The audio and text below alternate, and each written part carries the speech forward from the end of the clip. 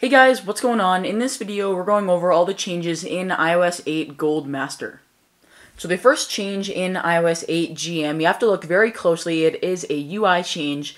On the clock icon with the live clock telling you the exact time, the minute and hour hands are a lot bolder, making it a lot easier to see.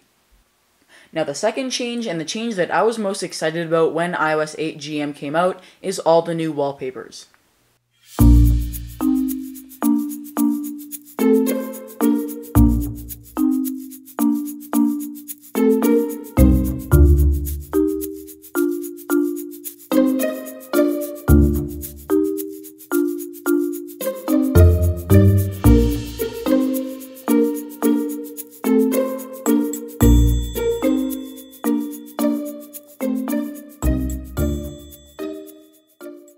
Now the third change isn't really a design change or a new feature per se, it's just how much faster the user interface feels as you navigate through it.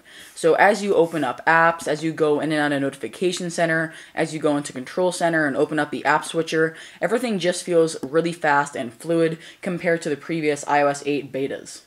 So guys, this is exactly what you can expect to see on iOS 8 when iOS 8 is released to the public on September 17th.